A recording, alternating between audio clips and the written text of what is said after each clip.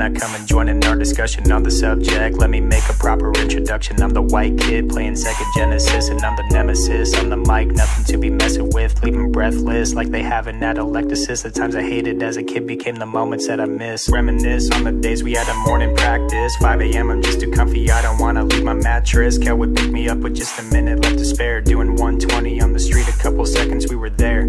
Fuck, that was pretty dangerous. Chugging C4, feeling superhuman like it's angel dust. And that's my second Biggie reference. Say his name again, his face appears in the reflection. Gives you life advice on how to be a better person. I just take it day by day until it's time to close the curtains, yeah.